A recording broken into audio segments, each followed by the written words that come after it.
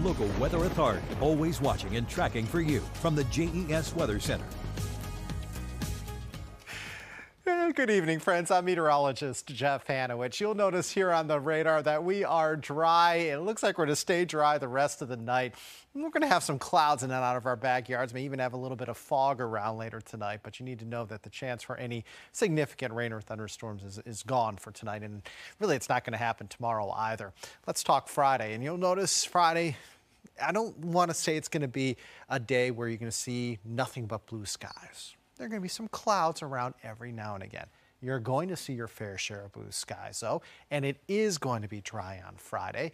Friday looks to be a quiet weather day for us, albeit hot. Not especially humid, but very hot. Tomorrow night, skies will be fair. Saturday starts dry, 7 a.m. We're going to see our fair share of sun.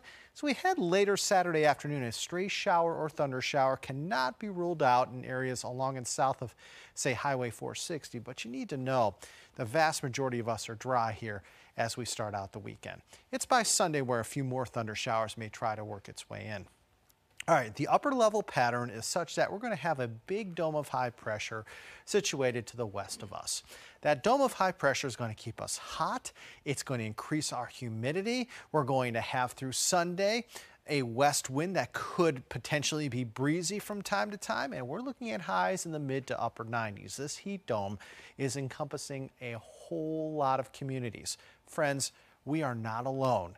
The heat is all over the place. We'll show you that here in just 1 second. Just know it's 11:17 and it's still 80 degrees right now in Roanoke. 77 in Lynchburg, 76 Danville, 73 South Boston. You're in the mid to upper 60s in Hot Springs and also in Covington. Further south, it's even hotter. It's 82 in Columbia, also in Wilmington at this hour. We have heat advisories really extending from parts of Colorado all the way east towards the Ohio River Valley. We even have some heat advisories up, say, closer to the Big Apple. No heat alerts, though, for us. Could that potentially change as we head into the weekend? It might. But as of now, we don't have any heat advisories, excessive heat watches, or any excessive heat warnings.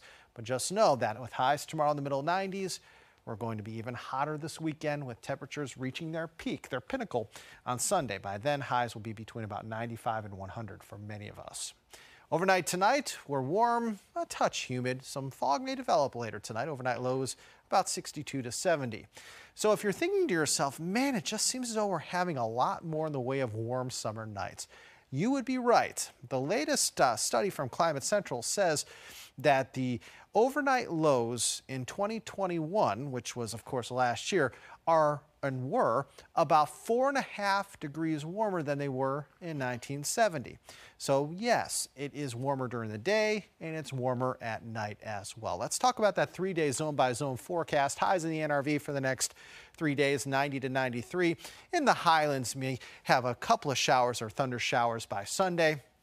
South side, you're looking at highs 95 to 100 for the next 3 days. In Lynchburg, you're fairly quiet weather-wise through Sunday. It's next week where things may turn a little dicey from time to time. Scattered showers and thunderstorms will be the name of the game Monday through Thursday, especially from lunchtime on. Across the Roanoke Valley, 98 Sunday, 95 Monday. Hey, Rachel, we go down to 90 on Tuesday. Hooray! Break out the winter coat, but then we're right back in the lower 90s as we head into Wednesday and Thursday. So highs, Rachel, in the 90s for the next week with lows in the 70s.